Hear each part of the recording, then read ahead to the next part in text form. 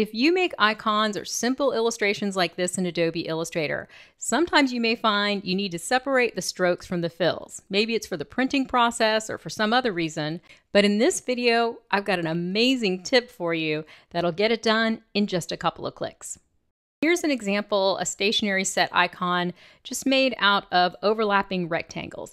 And you might want to separate the strokes and fills because you need to have no fills here. So if I select all of these and add the none fill swatch, it's really easy to see all that overlapping art that we would normally have to go in and cut and trim, and that would take a lot of time.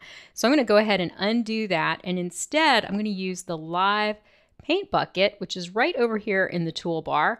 And we're only going to use this just for a couple of clicks. So grab that tool, and instead of clicking in these regions here, because I don't want to color, I just want to create a live paint group. So click over here on the edge without coloring.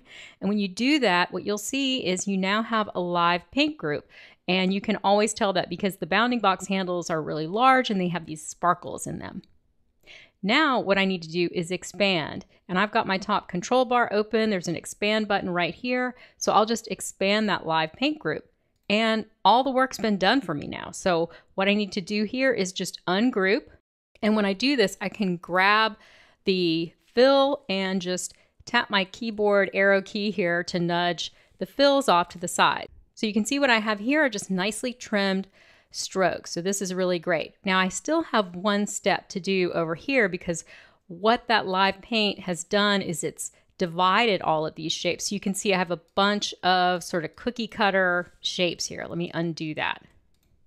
So to merge these together, I'm going to go over to the Pathfinder and go to merge here. And what this does is it merges all of the areas that are contiguous and that are the same color. So let me click on that. And now what we've done is just, simplified those fills there. And there's a little bit of a cookie cutter going on, but it's so much better. And just a couple of clicks to get that done. And so one way that I like to work with this is I can just, nudge this back over, but I also really like it, maybe do a little bit of offset there. I think that adds a little something. So you can off register them or change the stroke weight, whatever you need to do. Let's take a look at another one so we can just get a chance to go over all of the steps again. So the first step is to select your artwork and then go into the live paint bucket, click on an edge so that you're not coloring it. And it looks like I didn't quite make it that time. I got a warning, so let me click again. And that time I got it. Switching to my selection tool, and I can confirm that that is a live paint group. And then all I need to do is go up to the top control bar with that selected and click to expand it. Now that I've done that, I'm just going to ungroup, and I can come over here and separate. Let's see, in this case, I think I have to ungroup it again. Let me try that one more time. Yes. So it was because of the way I had that art originally grouped.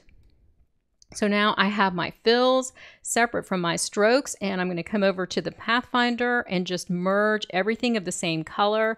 So this is a much more simplified bit of art here. And then I have my beautifully trimmed paths that will fit really nicely over the fills. Well, I hope you can use that tip. Let me know in the comments, give me a like and subscribe. My name is Laura Coyle. I've been a freelance illustrator for many years, and now I teach Adobe Illustrator on YouTube and in my learning community at lauracoylecreative.com. Thank you for watching.